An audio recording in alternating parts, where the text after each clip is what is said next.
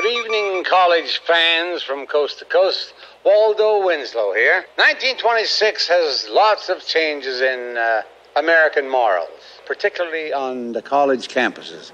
For an inside look at our college kids, we're now going to talk to the most famous fraternity house mother in America, Miss Marty Frickett.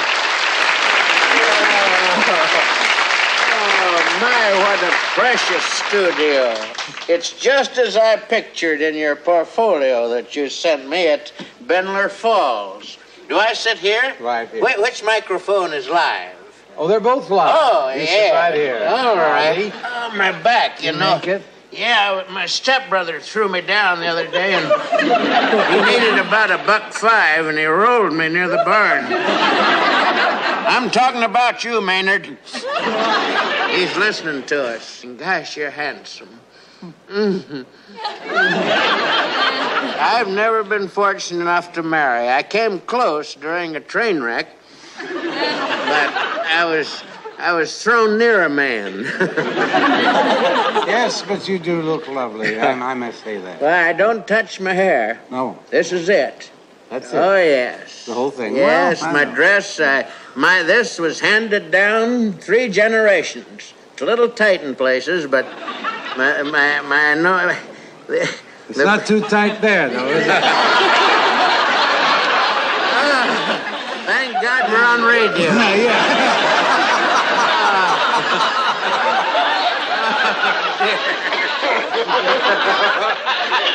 I know there are some pretty wild parties that go on in those fraternity houses. Oh, yes. Well, we used to have a lot of wild parties. Oh. Now, the current dean is something else. He was warden at state prison. And you just don't fool around with him. You don't give him no static. And he has the kids in bed at 5:30. And he's just too tough. And I'll give you an example. For instance, the other day, I was bringing him some cookies. He's single, and so am I, and I wasn't trying to make any points. And I didn't introduce myself. And he dropped me, Cookies went up in the air, and he knocked me out of the second-story window. Well, I got up. I'm 69 years old, but I got up on a ladder, went up there, and pulled his head and turned it all the way around. Man better never lay his hands on me again. Yeah, he's going to be the town owl for a couple of weeks. Well, what's your opinion of these college girls of the 20s? Well, I think what's happened with the 20s is the way these children dress. Anybody that takes an inner tube and ties it around their bodies, now that's not right. I don't think it's right. I don't think the man upstairs would want them to do that. They seem to want to bring themselves in. Woman has developed and been given something, then they should show it. And they've made themselves in these funny little dresses and headbands and stuff and doing... I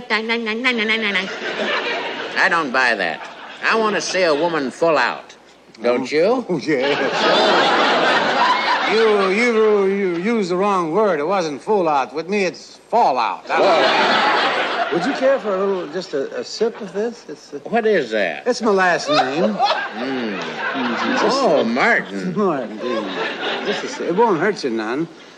You know, I used to put that stuff on my face. Boy,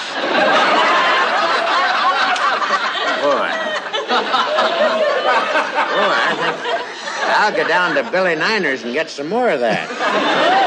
Just put that all over me. Here you are drinking it out of a glass. Yes. That's what makes me run. Hey, listen. That's what makes me numb. A lot of these wild young boys need help and guidance. Where? Well, when they come to your room for advice. Oh, yes. What do you tell them? What do you say to them for advice? I had a wild boy come to my room the other night. A boy? A boy. And he was 38, which I think is a little... I would say he was definitely graduate school. Yeah.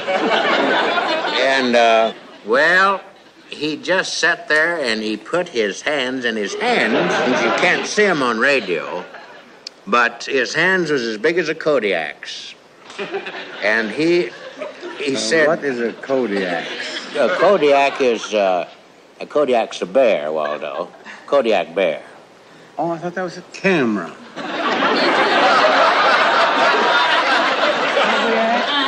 Go ahead. I didn't mean to interrupt you. No, Kodiak. no, that's all right, Waldo. You know, it's amazing you come this far. Well, tell me, Maud, what's the difference between college today and college when you went to it?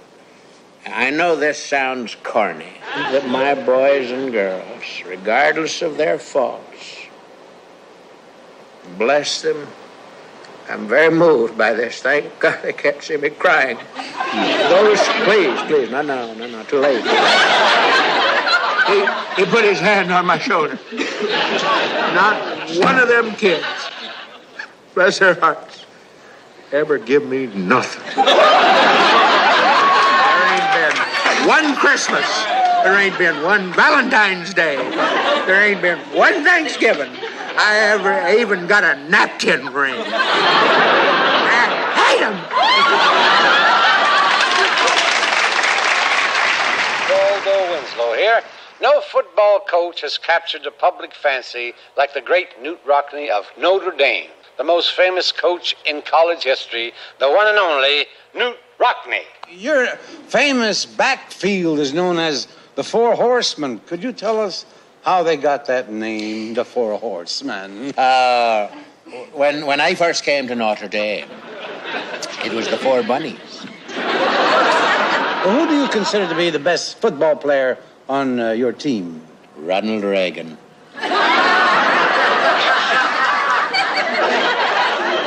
He was one of the four.